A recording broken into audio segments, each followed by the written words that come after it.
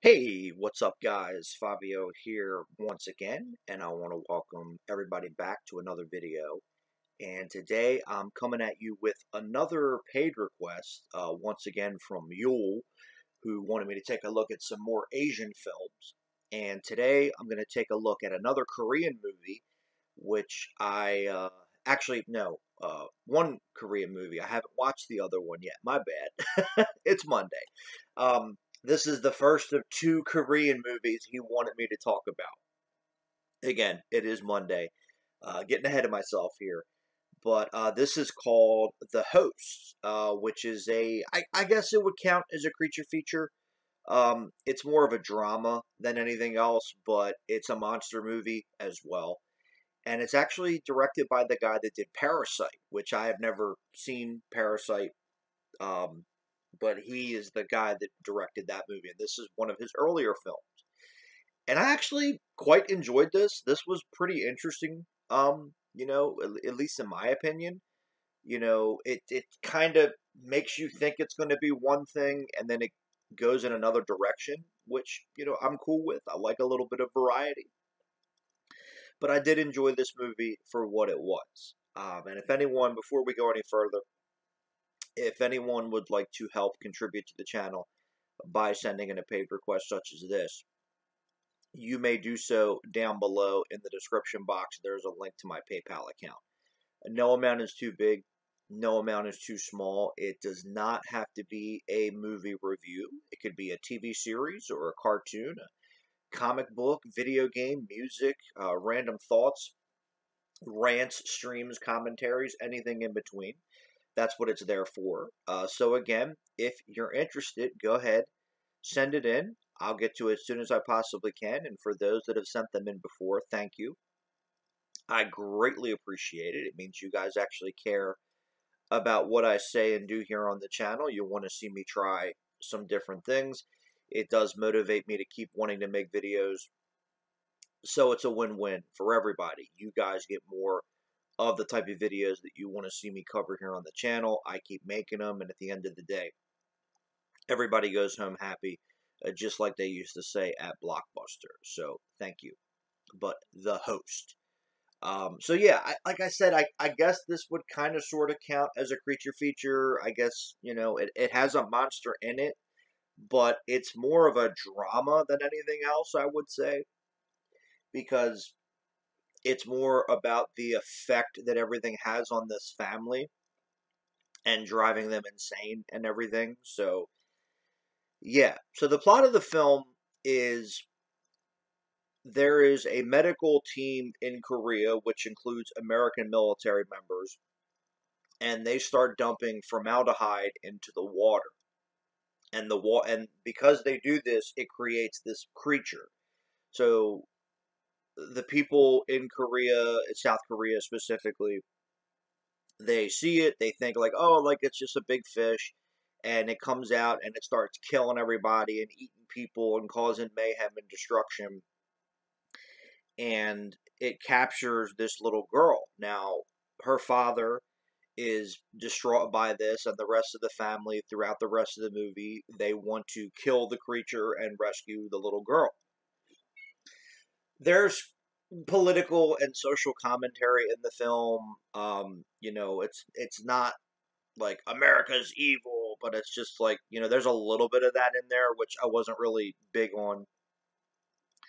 And then, they think that because this creature is there, there's this virus that's out there, but you find out that the virus isn't real, and they've kind of made it up so they can control the population and kill people. That kind of sounds familiar. I don't know. Gee, where have I heard that one before?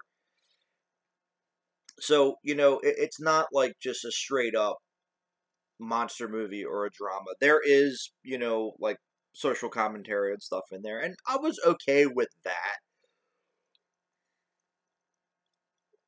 Excuse me. I was more interested in, the dramatic side of it, and it is a good drama. It shows the effect that this had on this family and what they were going through and how slowly they all became insane because either they couldn't kill the creature, or they couldn't, save the little girl. But, of course, the movie ends, in one way or another.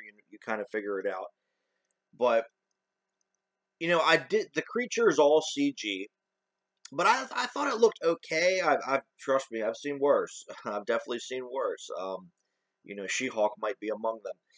But, and I liked how they didn't show the creature a whole heck of a lot in the movie. Like, they showed the creature in the beginning, and then,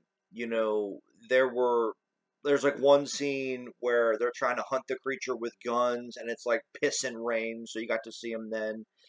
There was another scene where one of the characters was trying to find the little girl, and he found her, and then the creature got onto him and killed him. And there was one where one of the family members, she's a archery champion, so she tried to kill the beast that way, but it didn't work.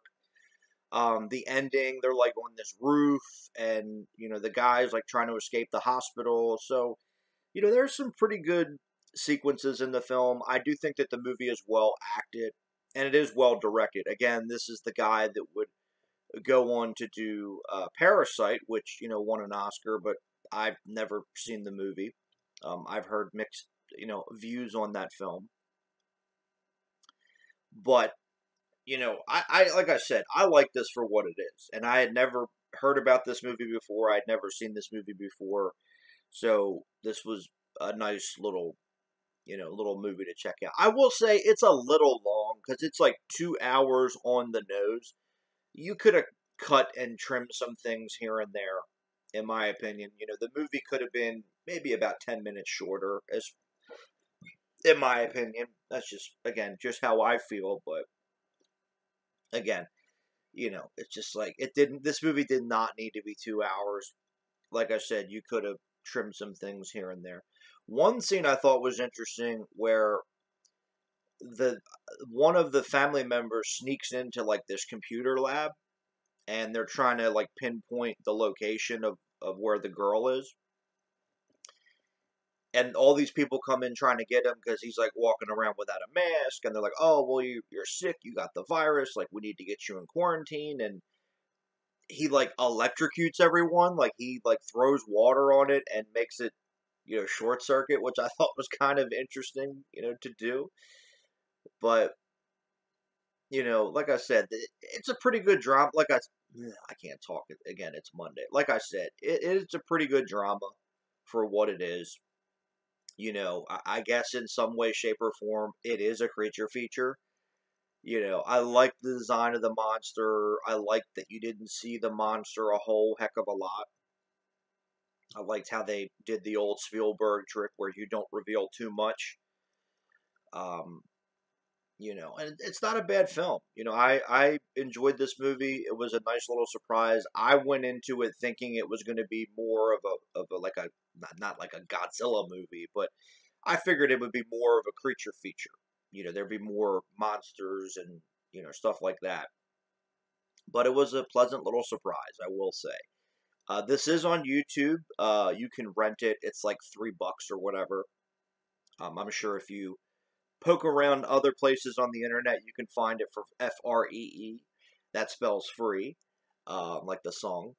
But, would this ever be a movie that I would watch again? Yeah, maybe. I mean, to be perfectly honest, I'd probably give this movie another look. Would I ever pick it up on Blu-ray? Maybe, if I found it cheap enough. I wouldn't mind getting this movie in the collection. It is a slow burn. I will say, they really, like I said, they really stretch out that 2-hour running time, which is why, I think that they could have cut and trimmed some things here and there and maybe got the movie about 10 minutes shorter. But, it is well acted. It's well shot. It's a good drama, and it just shows how insane that these people go because they can't find this little girl. So it's a very well done movie, I will say.